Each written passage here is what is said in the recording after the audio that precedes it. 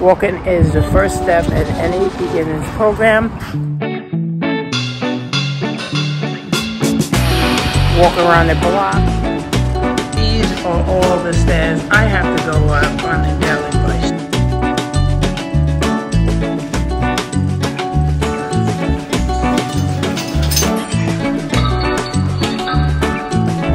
Walking is the first step in any beginner's program, and walk around the block, walk for 5 minutes, and then walk up to 30 minutes, 45 minutes, an hour, if you can.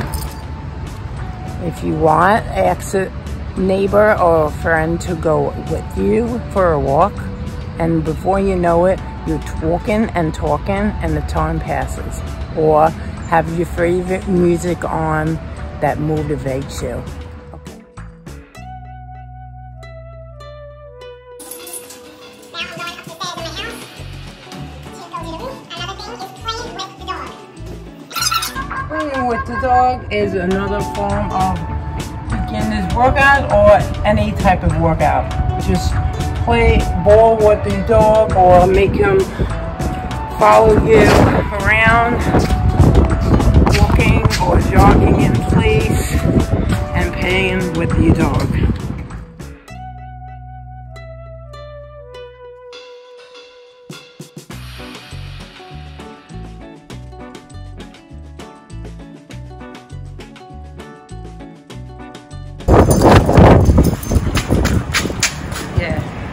Chasing your dog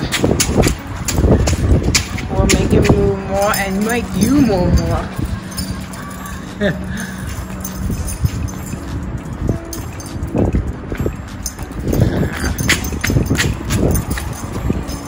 Chasing your dog will make you move more.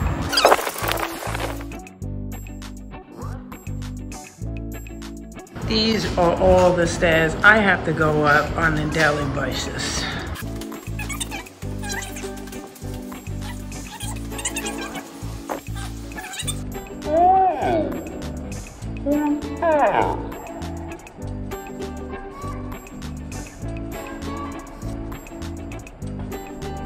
And you can go up and down steps like 2 to 10 times. Before we go on to toning and sit-ups, I want you to hit the like button and subscribe button to like this video and subscribe to more videos like this. And hit the bell so you get notified whenever I upload a video, which is once a week on Wednesday and then some. All right, I talked about walking and stair climbing and playing with your dog, but those are forms of cardiovascular exercise. Toning exercise. Now we're going to talk about toning. Toning your arms, your chest, your legs, you know, your abs, your back.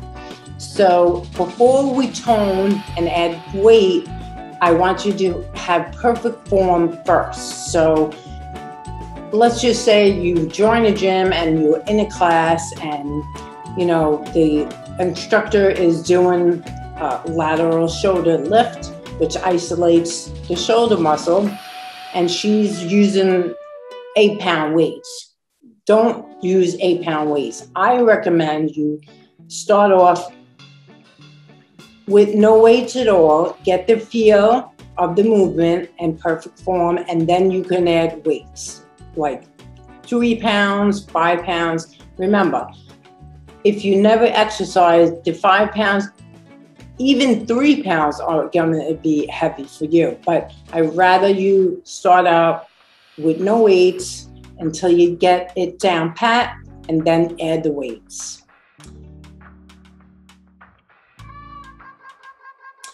And also modification. So let's just say push-ups.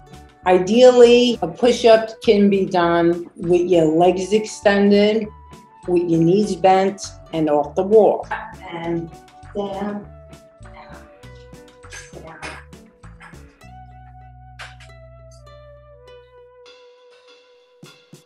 Now we're gonna do a wall push-up, which I recommend at first. Builds up the strength to do it off Door, feet shoulder width apart or a little bit further, and your hands shoulder width apart or a little bit further, and you're not directly on the door, your feet are back, and 1, 2, 3 push-ups, 2 are modified. So make sure do the modified push-ups if you can't do the full press-up. Many older people or disabled people gotta do it off the knees or off the wall. They no longer can do it straight legs out. But if you can, by all means do it. But don't be afraid to modify. There's always a modification. Let's say you go to the gym, you ask your instructor, what's your modification of an exercise? Or she usually gives the modifications. So don't worry about that. But no weights until perfect form exists in your world. Sit-ups, make sure your back is flat and not arched when you're doing a sit-up.